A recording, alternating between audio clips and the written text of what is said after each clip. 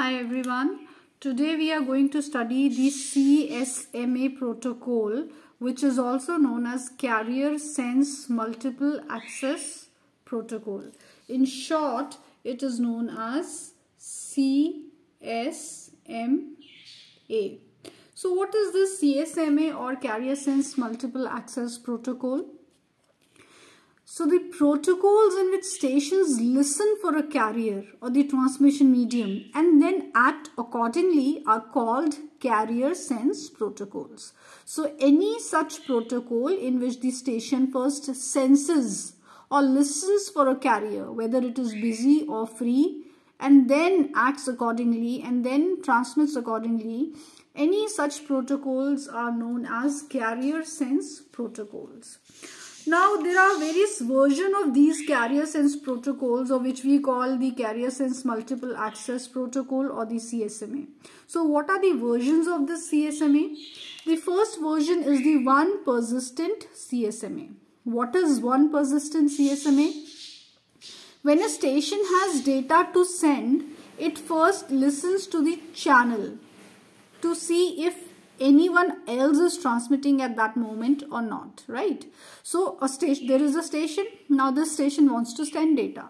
How will it send the data? Of course, through a transmission channel.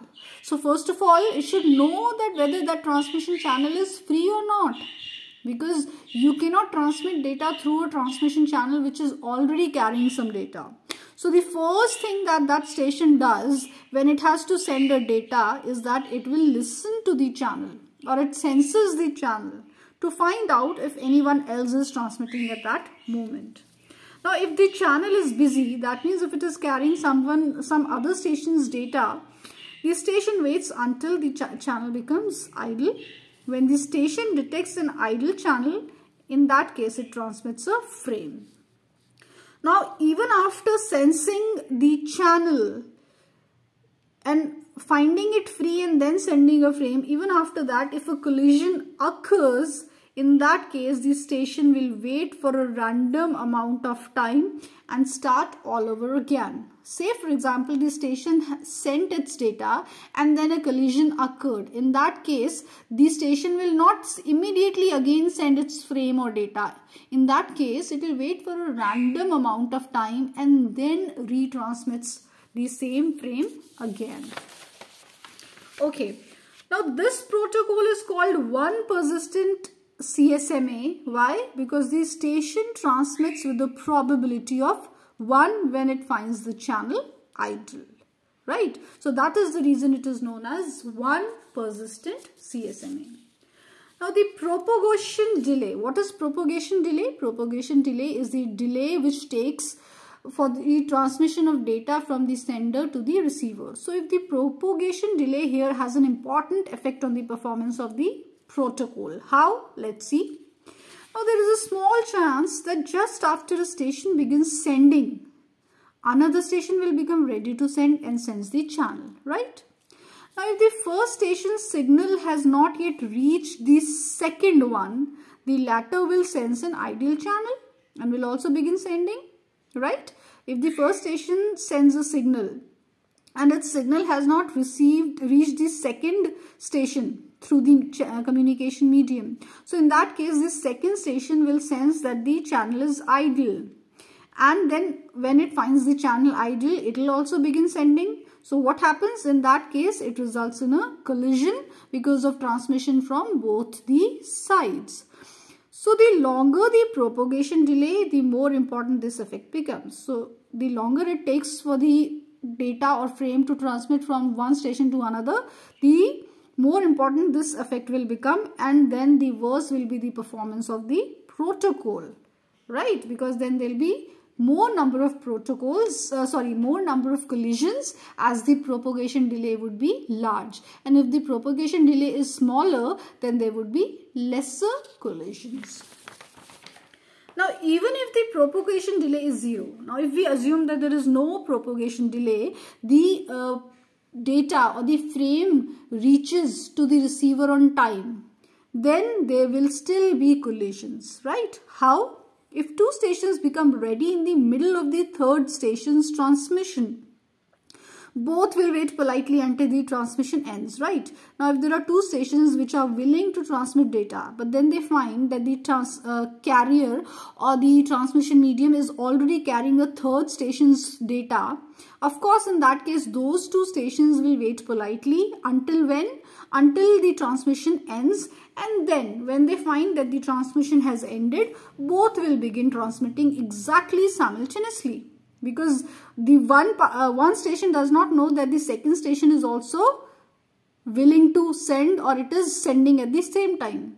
They can only sense the channel when it is carrying the data, but before it is carrying data, it cannot sense whether any other station is also sending at the same time or not. So in that case, when the transmission medium or the carrier has transmitted the third station's data, then both the station 1 and station 2, which were waiting for this transmission to be complete, what will they do? They will begin transmitting exactly simultaneously, unaware of the fact that both of them are transmitting at the same time, and hence this will result in a collision. So even in a scenario where there is a zero propagation delay, there can be chances of collision because of this particular scenario.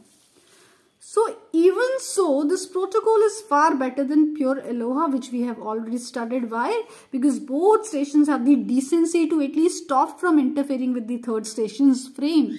Unlike Aloha, where it did not sense the channel, irrespective of the fact whether the channel was already transmitting some other station's data or not. At least in this case, the other two stations or the other station has the decency to sense the channel and wait for that particular period of time when it is transmitting some other station's data. So still the performance is far better than pure Aloha, which we have studied earlier, right?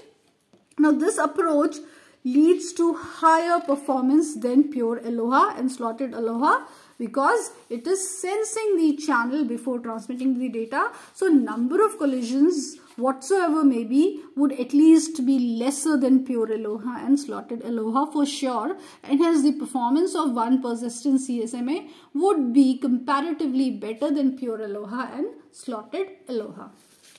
Okay, now moving on to the second version of CSMA or carrier sense multiple access is your non-persistent CSMA. Now what is this non-persistent CSMA? In this protocol, a conscious attempt is made to be less greedy than in one persistent CSMA. Now it says that a conscious attempt is made to be less greedy than the one persistent CSMA which we have just studied. How? Let's see. Before sending, the station senses a channel, fine. If no one else is sending, station begins doing so itself. That is again fine. This is what happened in one persistent CSMA also. But then what is the difference? It says, however, if a channel is already in use, the station waits a random period of time and then again senses the channel. So if the station finds that the channel is already in use, then it will wait for some period of time, for some random period of time, and after then that it will again attempt a delivery, and of course before attempting delivery it will sense the communication channel. Now, consequently, this protocol leads to better channel utilization but longer delays than one persistent CSMA. Why? Because in case of this non-persistent CSMA, it is waiting for a random amount of time. Now, it may happen that when the station sends the channel, it was busy and immediately after that it became free. But since the station waited for a random amount of time, so for that particular time, this channel was also free and the station was also not sending the data. So, this protocol leads to longer delays than one persistent CSMA because the stations are waiting for a random amount of time. Now, let's look at the third version of the CSMA, which is the P-persistent CSMA. When a station becomes ready to send, in case of P-persistent CSMA, when a station becomes ready to send, it senses the channel. Now, if the channel is idle, station transmits with a probability P, right? Station would transmit data with a probability P when the channel is idle. P could be any number, probability 1, 2, 3. So with the probability Q equals to 1 minus P, When P is the probability of successful transmission, obviously this probability of unsuccessful transmission would be 1 minus P. So if the channel is idle and if the station transmits with the probability P, then with the probability Q, which is equal to 1 minus P, it deafers until the next slot, right? It deafers means it refrains itself from sending the frame until the next available slot. If that slot is also idle, it either transmits or deafers again. If again the next slot is also idle and it gets to transmit, then again it is upon the station. It will either transmit or defer again with the probability P and Q, right? So this process is repeated until either the frame has been transmitted or another station has begun transmitting, right? And in the latter case, that is when another station has begun transmitting, the unlucky station which did not get to transmit acts as if there was a collision. So that means what happens when there is a collision? The station waits for a random amount of time. So similarly here also in this case, when the station which could not transmit acts as if there was a collision, that means it waits for a random amount of time and then starts all over again to sense the channel, and if it is idle then begin transmitting either with the probability P or Q equals to 1 minus P. So these are all the versions of the CSMA, that is carrier sense multiple access.